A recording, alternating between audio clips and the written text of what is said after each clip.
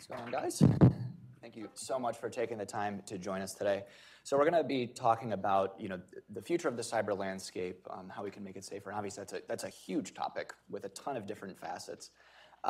So I kind of wanted to start with you guys just briefly introducing yourselves and kind of talking about what part of that process you guys are each involved in right now. We can start with you, Mark. All right, so my name's Mark Bristow. I work at the Cybersecurity and Infrastructure Security Agency. It's so secure we had to say it twice. But we're the newest federal agency. We used to be called the National Protections Programs Directorate in the Department of Homeland Security. And really, our job at CISA is we like to call ourselves the National Risk Advisor. We have both physical security and cybersecurity elements. I'm obviously on the cybersecurity side in our threat hunting subdivision. So our responsibility is really to help organizations when they either think they've had a cybersecurity incident or they've definitely had a cybersecurity incident. We have resources available both in the federal and non-federal space to assist them with that and help them get on the path to recovery. So that's our principal purpose. All right, so good morning, everyone. My name is Jonathan Lee. I'm the Deputy Chief of Risk Management at NGA. So we kind of sit in that space between cyber operations and mission, where our job is to really balance security versus mission, right? So as a duty combat support agency and an intelligence community member, we get to balance policy from both sides as well. So it's a full-time, challenging job, and certainly with all the changes in technology, we're certainly very busy right now. And hi, I'm Nick Marinos. I'm from the Government Accountability Office. So I'm the auditor up here on the stage, and I'm here to help. I swear. So GAO is a nonpartisan independent organization within the legislative branch. So we work directly for Congress, performing a wide variety of audits. The team that I work within is the IT and cybersecurity team. And we do work that ranges from agency-specific reviews to government-wide reviews of how federal agencies are working together, including with DHS, in partnership with DHS, to better protect themselves, as well as looking at issues related to critical infrastructure, cybersecurity, and data protection and privacy as well. Perfect. So before we look ahead, I kind of want to start by talking about how the government's doing today to kind of address the threat that we have at hand right now.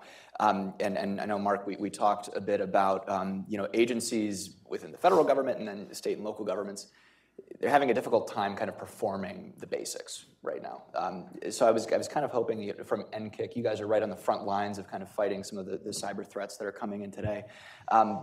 What does the current landscape look like when you guys go in after an attack or you're helping people get ready? Yeah, so I think that the landscape is not uniform in any way. Sure. It's definitely hilly and bumpy. Some places there are mountains.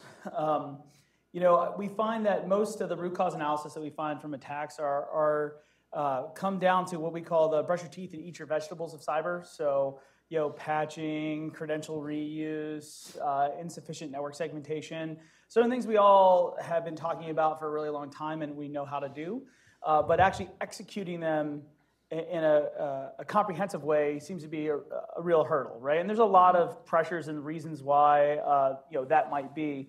But kind of implementing some of those things seems to be the hardest stuff, and our adversaries are tuned to take advantage of that. So we talk a lot about 0 days and fancy malware and all that kind of stuff. And don't get me wrong, that's a risk. But in reality, we're struggling with passwords of the word password is still a problem that we have in both the federal and non-federal space. So some of these basics. They sound simple, but in reality, the adversary, there's no extra bonus points for the cool hack, right? Your adversaries have bosses in PowerPoint and spreadsheet too. And so, they use what's most effective to get in the environment, and this low-hanging fruit's what's there. And, we kind of, as defenders are, still struggling with that, and that's why they use those tactics. Mm-hmm. Mm-hmm. Nick, I was wondering what you're seeing from the GAO perspective. Yeah, so GAO's been on record since 1997 highlighting cybersecurity as a government-wide high-risk area. So that's a designation for about 36 areas that we think are concerns of waste, fraud, and abuse or have national security implications, which obviously cybersecurity falls into that category.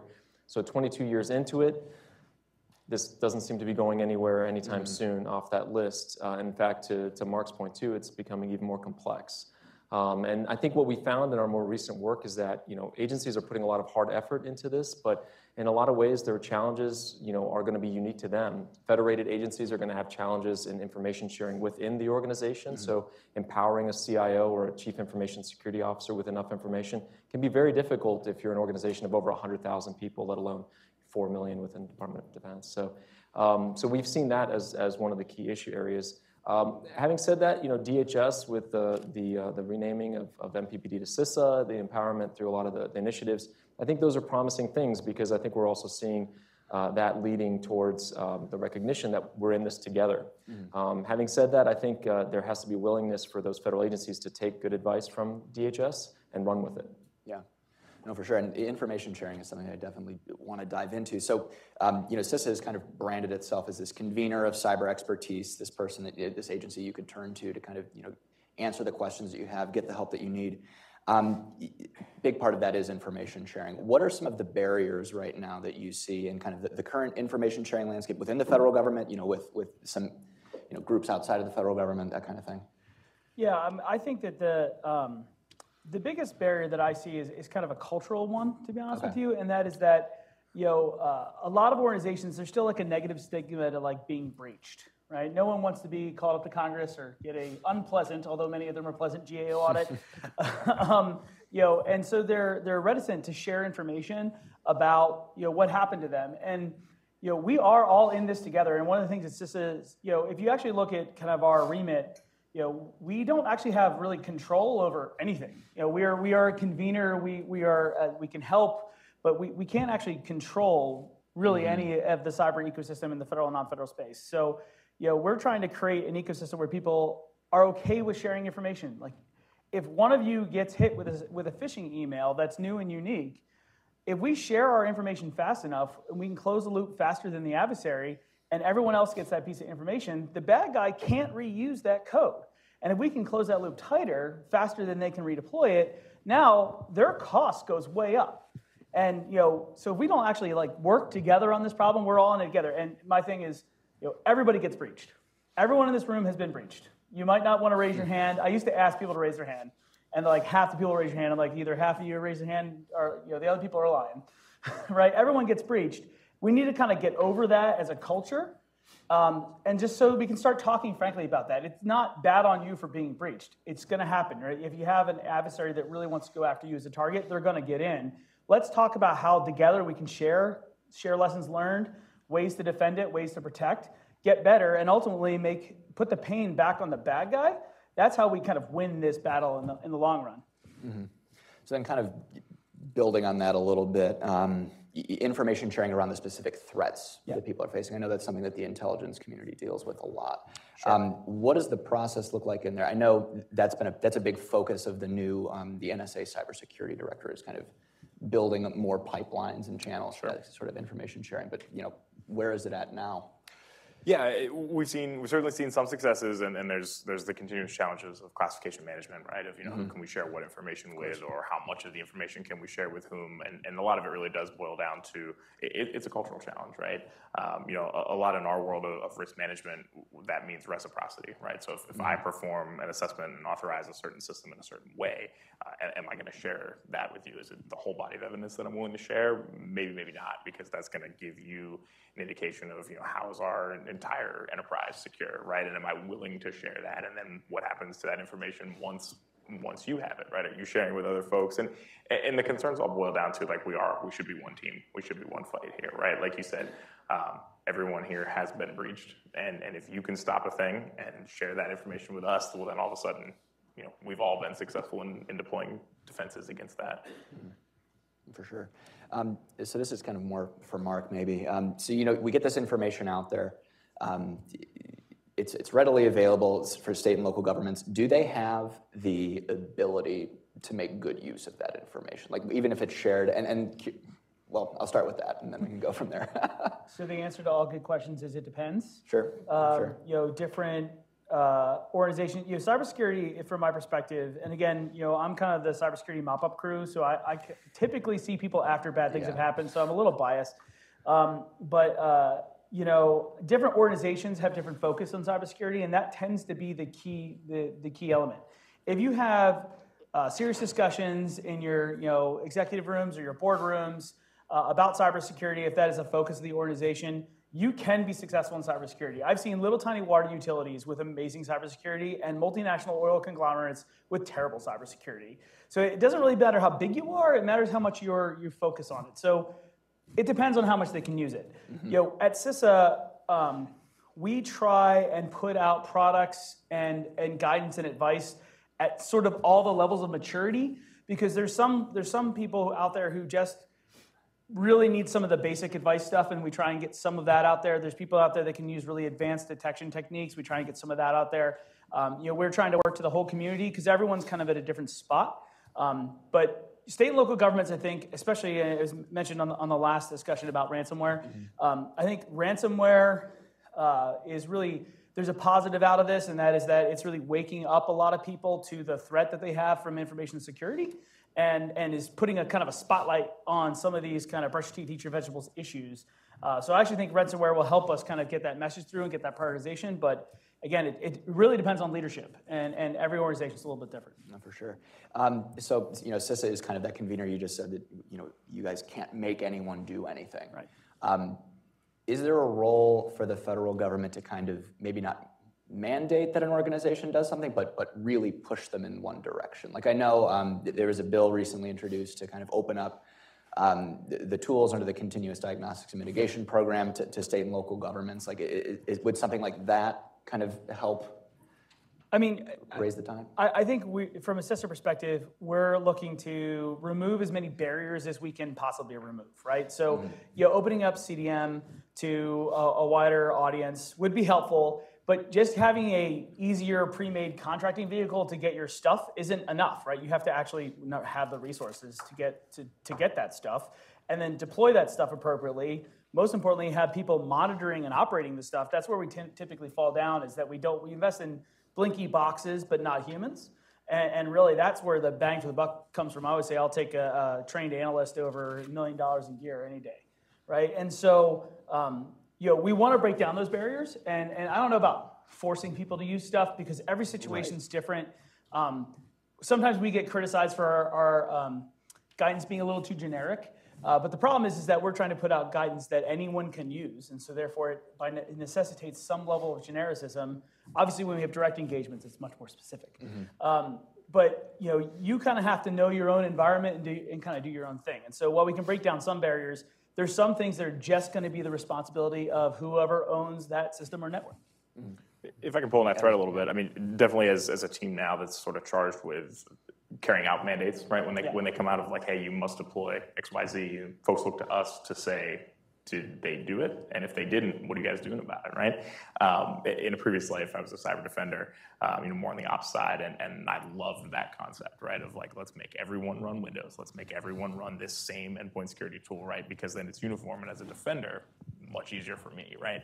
But you come over to the risk side of the house, and like from day one, there's always going to be an exception, right? Like somebody's always going to run something different because of cost, schedule, performance, mission.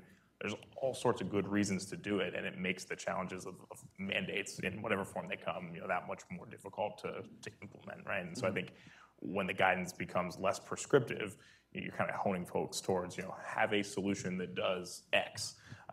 But the challenges for the cyber defender then is, how do I support 10 different capabilities that all do the same function, right? How do we work through that?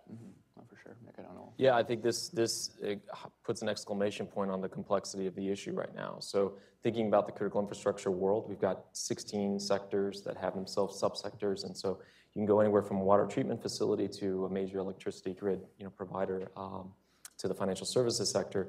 You've got, even within those sectors, mom and pop shops up to multinational corporations as well. So it does end up coming down to leadership's interest in taking the issue seriously. And we have found that that generally happens after a breach has occurred, unfortunately.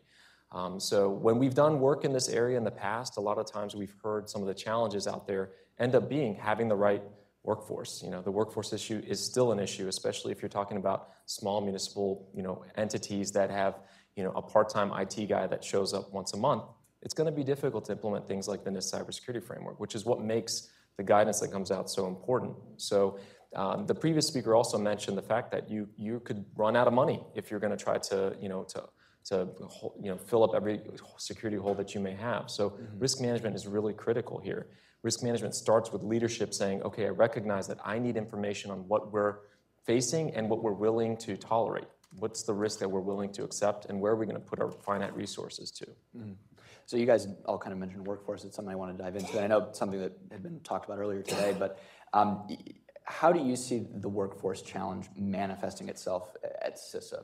We can start with you guys. And I know DHS is implementing a new cyber talent management system to kind of streamline the process of bringing people on, but like, does that go far enough? Or how can other agencies learn from that process? Well, we don't know yet because we haven't implemented it yet. True. Come ask me when that's done. Although I think that some of the workforce work and a lot of our team is closely involved in that CTMS development, because I like to say I'm at a job. I'm primarily an incident response organization, right? And I'd like to work myself out of a job. Like, that would be awesome. I'll find something else to do with my time. If there are more people out there with the right skill sets, there would be no need for us. And that's like kind of the goal, right? Is to remove our need. And the workforce development is probably some of the most important work that we do. But it's hard. So right now, you go to different universities, and obviously I do a lot of recruiting. You get very different things from different places. They all come out with cyber degrees, but it doesn't really mean anything. We don't have we have a lot of certifications professionally, but we don't have like licenses like doctors, or you want to be a hairdresser. In most states, you got to go through a lot of training, but you want to be a cyber expert, like all you got to do is put it on your business card and you're good to go, right? This is a challenge, right? Is that from experience? It is. No, so the workforce development is the hardest part, and then for us, recruiting and talent management is very tough. Working for the government is not always considered the sexiest gig, and we can't pay as well. CTMS might help with that to some extent. But we don't have the same tools that private sector does, and we never are going to compete with private sector. Now, I have the advantage, in my opinion, that I have some pretty cool missions that people can work on, and I can usually get some really good talent that way. But it's we really like to go for junior talent, to be honest with you. Do a lot of recruiting at schools, bring them in, train, pay for classes that are out there in the community, give them internal training. We have internal training curriculums. And get them up to that competency level, which invariably the senior manager is always like, well, what if they leave? Great, right? If they leave, now there's one more trained, highly skilled analyst out there in the ecosystem who's going to cover down on that new organization, be it a federal organization or private sector. So I want to actually kind of train them up, and if they leave, great, because now we're helping you, we're lifting all boats by doing that. But that is I think the personnel talent is probably one of the biggest challenges that we've got. I'll just throw it. I like your optimism, Mark, because you had me all up into the point of great, because I think that is the continued challenge. We did work looking at working with the chief information security officers across the major agencies, and that was really the number one, was that we hire these folks, we train them up, they become very competitive for the private sector. Yeah. And that's reality. That's just going to continue to be the case. I think, and to the point of universities and in reality, seeing a lot of these academic programs, they're definitely going through their own sort of a crisis of conscience and of identity in many ways, because the reality is that the cyber workforce of tomorrow is going to look very different than it is today. If we continue to rely increasingly on cloud solutions, on third-party providers to really carry a heavy amount of our IT, well, in reality, then those individuals on the federal side are going to have to change their skill sets to be able to effectively oversee others who are doing a lot of the day-to-day activities too. So I think where we're seeing the change has been in that respect, working with universities to sort of recognize that actually risk management ends up being one of the key areas that they're starting to focus on. And I think that actually does make sense. We do still need the technical individuals to be able to keep things well protected, but we also need people to help educate, like Jonathan, help educate leadership on how to make the right decisions on allocation of budget. Yeah, just to pull a little bit on that thread. So when we're recruiting, one of the things that we look for, and one of the things we're trying to break in is logical aptitude tests, right? You can have all the training in particular technologies, and they're always going to change, but if you think kind of right, that's going to have longevity, right? And that's one of those things where, again, it's about investing in people really helps with that piece. Sorry, I cut you off. No, not at all. One of the biggest challenges that we particularly deal with, and I'm sure you guys deal with it in Elements as well, is like, how do you pitch working in a cleared environment to a college student, right? Like, you've got that $800 cell phone, right? Like, just go ahead and leave that in your car, right? That's not going to work during the day. And you're competing with tech companies, especially in this area now with Amazon coming, but also all around the world, like Google, they're feeding you throughout the day, right? I mean, they've got kegs in the office. Like, we don't have those things in the federal space, right? So, like you alluded to, it's an uphill battle from day one. Come work for the government. People are looking at you like, what now? So it's critical, cultivating the young talent, and I still believe pretty strongly to this day that like it is some of the best training. Say you don't want to commit to a 35-year career in the government, like that's okay. We should not say, okay, well, we're going to focus our attention on someone who wants to be a federal civilian for life. There's gains to be had from hiring in the young talent, training them up, and then once they leave, now you've got a new opening to bring in the newest graduate to bring new ideas to the organization. So. Mm-hmm. For sure. So kind of want to shift gears a little bit, looking at some of more broad organizational improvements that the government can make and kind of act on some of this information a little faster. There are a lot of when you're building a strategy around cybersecurity and then enacting that, there's a lot of people involved in it, a lot of leaders. And it seems like there could be some inefficiencies that come out of having so many cooks in the kitchen, so to speak. I was hoping you guys could speak a bit to that, like what does the bureaucracy look like that might get in the way of the government being able to respond? Yeah, I think the thing I always go to in this is that we have too many CISOs in the government. We have too many CISOs. I think between me and the top line of DHS, there's like 6 or 7 CISOs, right? I mean, it's just a lot. And when you start to add that, and like I understand why they're there and the sphere of control is important, but it really gets in the way of setting strategic vision. And so when you have all these people who have slightly conflicting guidance and opinions, and it starts to create this big mess. And what happens is you get organizational stagnation because you can't make any decisions, and therefore you can't make any progress. And so I think some of it is that we just have we play kids soccer with this, and we just kind of need to get like a special team together, get it done, set the strategy, and then execute against that strategy. I think we'd be a lot more effective. I apologize if there's CISOs in the room, and I just said get fired. But in reality, there's just, everyone has to fight with 50 other people to make one change in their environment, and that it's just too burdensome. And our adversaries, I'm in a position where I get to watch the bad guys a lot, and they know that this is how this works, and so they count on it with their tactics and techniques. Like they know that we have to go through change control boards, and we'll never be out faster than them. Well, again, we need to flip our kind of operational paradigm in ways that frustrate the adversary and impose costs on them. So, too much bureaucracy. Yeah, absolutely. I mean, I kind of have a question back to that. Like, do you find when you go into organizations, like, do they have a well-defined incident response team, and do they follow it? After Mark leaves, they do. Right? Yeah. Well, if they don't, there's definitely a finding we have. So again, it depends. I see organizations that when they have a cyber breach, like there is a team, there's a plan, it's been exercised. They know exactly who's got what role. The thing that I always find they miss is everyone forgets their public affairs people. Your public affairs people need to be involved in your incident response plan because it'll come out at some point. So know what you're going to say to whom when. Yeah, I mean, but some organizations have this kind of goes back to security versus compliance. I have to have an incident response plan.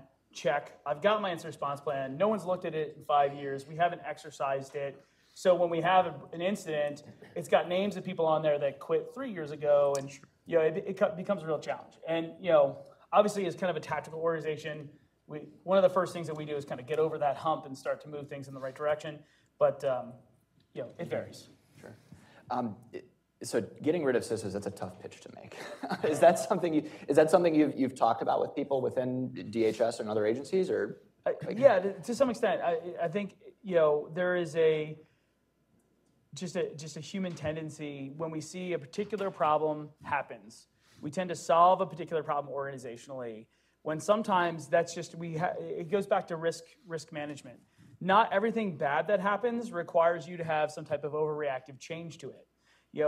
Sometimes we have to accept some level of risk and be okay when that risk becomes realized. As long as we knew that the risk was there, understood the impacts of that risk, and accounted for it, when it comes by, we don't need an organizational change to fix that one thing. And I see a lot of organizations, even post-breaches, they create these massive incident response teams sometimes that are the size of our team. And in reality, they don't really need that, right? Because day to day, they're getting kind of low-level cybersecurity issues. And they need to size themselves to what their primary risk picture is, not to what we necessarily help them with. So there's just a lot of overreaction, I think. So maybe just another perspective on that. I think I would agree overall, but I would say that it's more about the empowerment and the communication across. So thinking about the reality that we haven't talked about the chief information officer. Well, the chief information officer is by FISMA on the hook, right? The agency head delegates to the CIO responsibility for protecting everything. If that CIO lacks awareness of who's buying what from an IT perspective, they're going to have a hard time figuring out whether that stuff is being protected as well. So I think what we found too have been challenges around the reality that the average tenure of a CIO is just hanging over 2 years.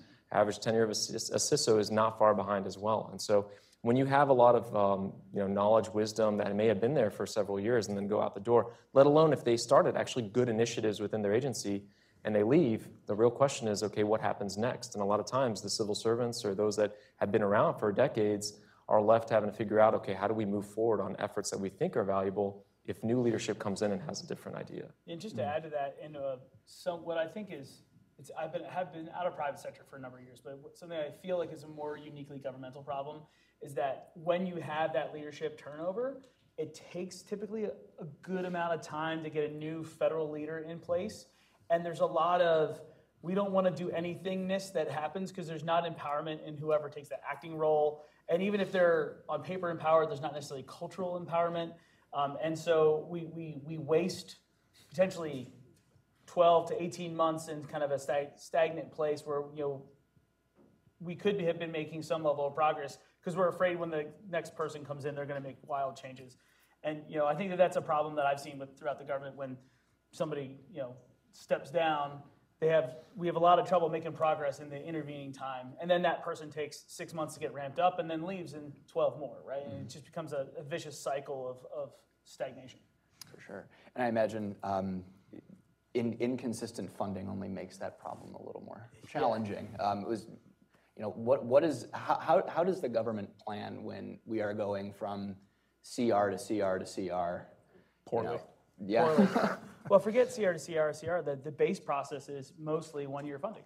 Yeah. Yep. So how do you plan for a security project that's going to take you 2 years to roll out when you don't have certainty in next year's budget? And you're precluded by law from carrying money over from 1 year to the next year to execute that plan.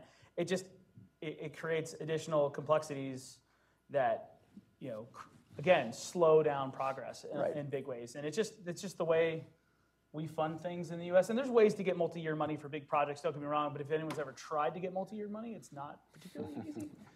So it's, we're just not necessarily set up for things that, again, in the private sector, they can make that conscious decision that they're going to have a multi-year investment and then carry it through. And I'll just throw out the reality that the government is not very good at spending the money, not these guys.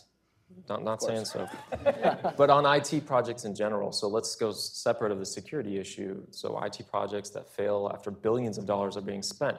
Not to mention the fact that security is often an afterthought in those investments as well. So I'm wondering what the perspectives from Jonathan and Mark are too, especially Jonathan, from your role and how you guys get clued into some of those investments. Have you seen any good success stories out of that too? Yeah, so a couple things on that front. I mean, I think the procurement process in general, once you've planned for it, right, just executing it is a tremendous challenge. It takes a ton of time, right? And so our shop has seen a lot of success in shortening the amount of security time within the RMF to how long does it take to actually get an authorization. But that doesn't actually matter on the other, to the end user when it takes 9, 12, 18 months to procure the thing to begin with, right? So if we've shrunk our process to 5 weeks, that's still, a year and a half long process, right? So we've gone to great lengths to say, hey, come talk to us before you let the contract, right? Like, let's talk about what you're building. Let's talk about how we're going to want you to secure it, and we can get some of those requirements on paper at the beginning so we can speed things up once it's on paper. But it's a cultural challenge, right? I mean, very frequently, those organizations are stovepiped off from where we are in security, where they are in procurement, right? Having those conversations ahead of time, it's critical, but it doesn't always happen. Yeah. And I think, speaking of contracting, I think contracting is probably, so besides workforce, contracting is where we win the cyber war. To be completely honest with you, because a lot of the issues and challenges we have is that cybersecurity isn't brought up early in that procurement process. It's not baked in. And then we recently did a string of incident responses that we, across managed service providers that was putting government and private sector data at risk. And we found out that in a lot of the government contracts, there was actually no provision that would allow us to actually respond to the incident in those managed service provider environments. And so we're actually working with GSA to kind of change the standard language to enable these types of things. But had that been in place ahead of time, would have really streamlined a lot of these processes. And so contracting is, maybe not the sexiest topic, and certainly not in cybersecurity, is actually where a lot of the actual work will get done that will fix some of these bigger problems. Mm-hmm. Yeah, I mean, in my opinion, we've got great industry partners, right? It's not that we've got bad vendors, right? We've got a lot of great partners. We're not good at writing contracts, and we opened up the session talking about like patch management, for example. Where a lot of organizations, their goal is to patch within 2 to 3 weeks, which is not great, but the contracts that support these, in some cases are 10 years old or more, and so contractually, they're patching once or twice a year, where our goal should really be daily or more frequently if we really want to get ahead of the adversary. So you're absolutely right. I mean, it's where we win the war. In a lot of cases, it's where we're losing the war right now. Sure. So we're kind of coming up on time, but I just wanted to get your guys' thoughts really quickly on the CMMC, the Cybersecurity Maturity Model Certification that DoD is rolling out, kind of getting at some of these issues. Is that, do you see that as, does that totally solve the problem? And is that something that agencies outside of, the defense and national security space can start, looking to kind of improve? That's a good question. I'll defer to you, Jonathan. Yeah, I mean, it's... Duty guy. Right. So to directly answer your question, no, it doesn't totally solve the problem, right? Because there's no silver bullet. Right. I think it's a step in the right direction, but it's going to take a lot more. I mean, anywhere where you can start to build in, more requirements that raise the awareness of those that are interested in doing business with the government has to also, be paired with raising the awareness and the education of those individuals that are going to be responsible. So a lot of times, procurement and the Office of Procurement gets the short end of the stick when it comes to training. Well, the reality is we need an entire workforce to get smarter on cybersecurity to be able to implement something like that. Sure. So I think we have time for maybe one audience question, if anyone has anything. Oh. Hi, thanks. So I wanted to ask you, going back to what the last speaker was talking about a little bit, mic just came on, which was the idea of ML being used both as a defensive tactic, but also being used increasingly for exploits.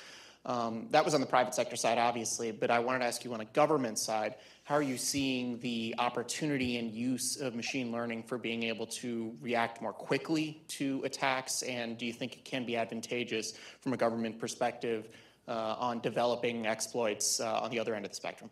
Thanks. So I'll speak to the defensive application. So for sure, every tool has its place and you can use it. Machine learning is just another tool in the toolkit. It's nothing particularly special, in my opinion. It's just a progression of technology as it moves on. But in order to actually get there, we have fundamental things that we need to cover down on before we can actually execute that, right? So we run into challenges in just instrumentation and host-based EDR tools not being deployed across the federal space. And so if you don't have good data to train your models, putting machine learning in on top of that isn't going to actually solve anything, right? And so I think that we sometimes get attracted to the kind of newer technology that does have some baseline requirements. It comes back to education about senior leaders. They hear about these things and they want to be cutting edge, but there's prerequisites to those cutting edge technologies, and if you don't have those, you're not actually going to get a lot of value out of that new technology. And in my experience, again, little biased because I'm generally helping people when they've had a problem. It's that fundamental stuff that's still what's broken and what our adversaries are exploiting. All right. That's all the time we have. So, guys, thank you so much. Yeah, thank you.